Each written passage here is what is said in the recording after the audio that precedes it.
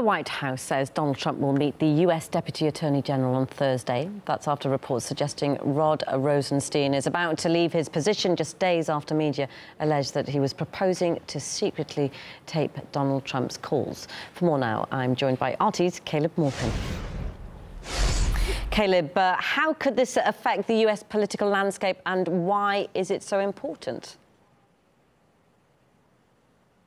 So all across the media, we were hearing unsubstantiated reports that Rod Rosenstein, the Deputy Attorney General, who's overseeing the investigation into Donald Trump for allegedly colluding with Russia, all across the media, we were seeing reports that he had verbally given his resignation in anticipation of being fired.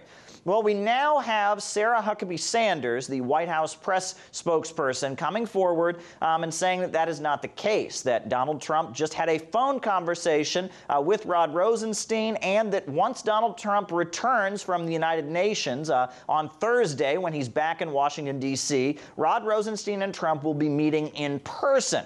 Now, the reason that there was so much speculation that Rod Rosenstein had resigned or was possibly going to be fired by Trump was in response to reports that he had actually called for recording Donald Trump, tape recording Trump's phone conversations and other statements, and then using the recordings to make the case that Donald Trump could be removed under the 25th Amendment of the U.S. Constitution as essentially mentally incapable of being president. 25th Amendment lays out procedures for the president to be removed if he's rendered mentally incapable of holding his office. Now, when those reports surfaced last week, Donald Trump was pressed about his reaction to Rod Rosenstein and all of this. He was pressed. This is how Donald Trump responded when asked if he would fire Rod Rosenstein for suggesting that he be removed after recording his phone calls. Take a listen. We are looking at it, Geraldo. It's very early. We just read the reports, very shortly, the various reports that came out and have been coming out. And we will make a determination.